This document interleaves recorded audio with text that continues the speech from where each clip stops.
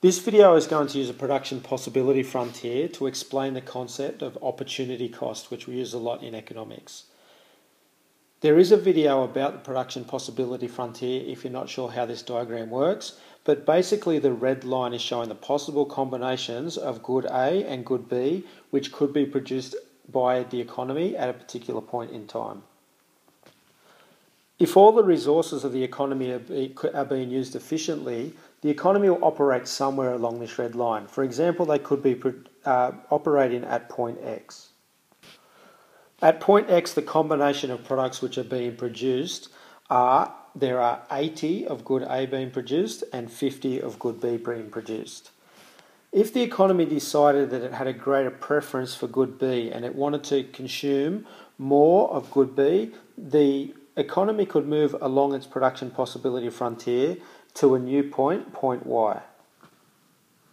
At point Y, the economy can now have 60 of good B, which they had a preference for, but there is less of good A which is being produced. Now we are only producing 40 of good A. In economics, we're always looking at the concept of economies only have scarce resources and they must make decisions about how they use the resources which they do have. So the economy only has enough resources to produce on this production possibility frontier and must make decisions as to which combination of good A and good B they will produce. And any time they make a change or any time they make a decision, there is an opportunity cost of that decision.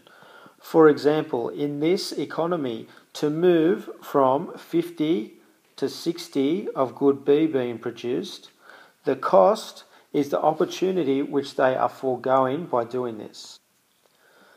And in this example, the opportunity cost of moving from X to Y is a reduction in the production of good A from 80 to 40.